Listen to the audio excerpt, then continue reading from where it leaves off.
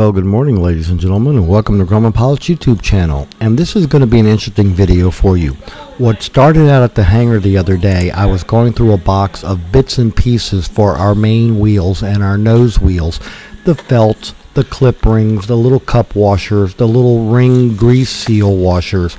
And I was going to organize them all, see how many I had, get part numbers for them, get a price for them, and put them in our spreadsheet.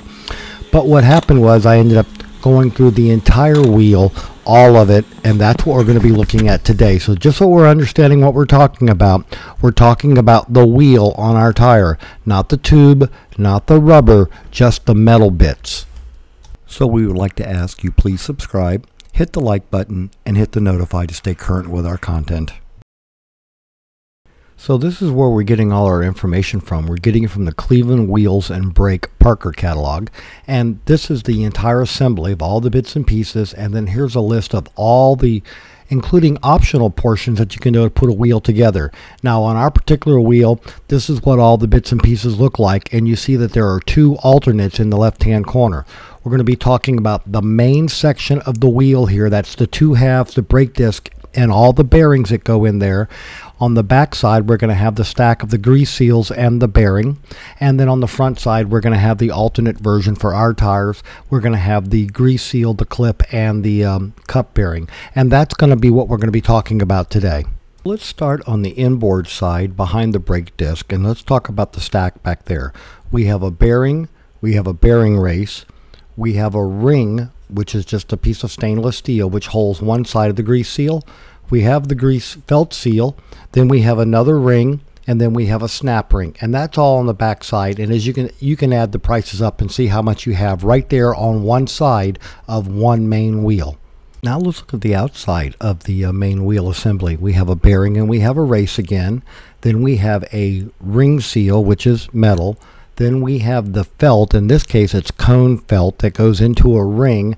Then it goes on with the ring, and then we have a snap ring. And there's your listing for what's on the outside of the wheel.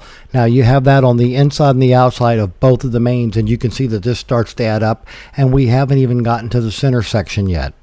And then in the center section, we have the inner wheel half, which is $417. We have the outer wheel half, which is different, but it's $464. We have a brake disc, which is from Cleveland, $179.80. And then we have the three bolts, which are the AN35As. We have the three nuts and the three washers, which come to $5.76. And you can look right there and see there's $1,000 of hardware right there in your center section.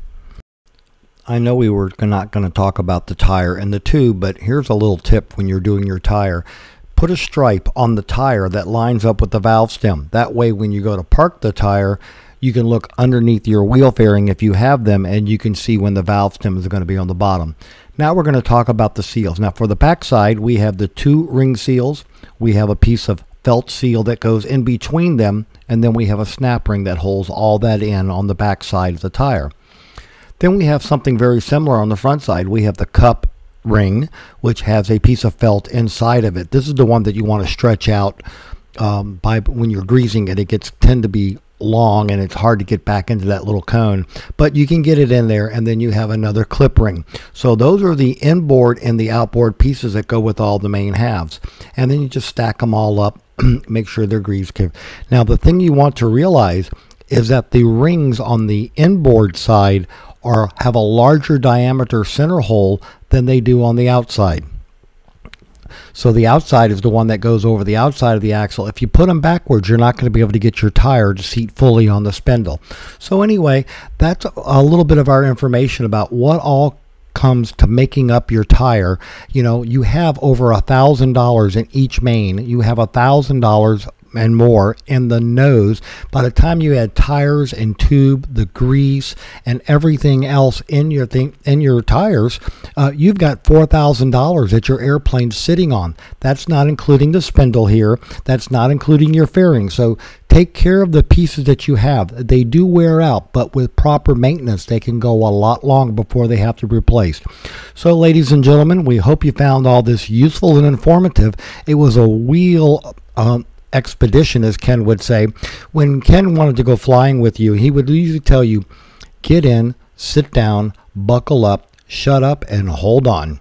And so anyway, I hope you've enjoyed this ride all about our wheels and all the bits and pieces. Those were the Cleveland numbers, and those are the prices from Aircrafts Produced. Now, just a couple of reminders here. Some video in the background is going to be installing the inboard rings and the felt seal and the clip on the back side of your brake disc. But I also want to remind you that we have special shirts made up for Oshkosh. In about a week, people are going to be heading to go up to Oshkosh this year.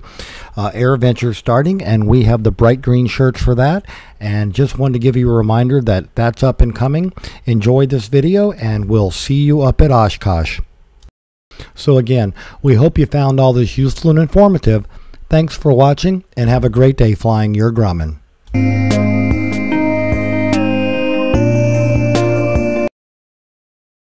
And in addition, as a little treat, about 3 o'clock in the morning when I'm doing web work and other stuff, here's my cat coming down, playing with a mouse and meowing and just having a good time with me in the wee hours of the night. So I thought I'd throw this into you as a little treat. Y'all please enjoy.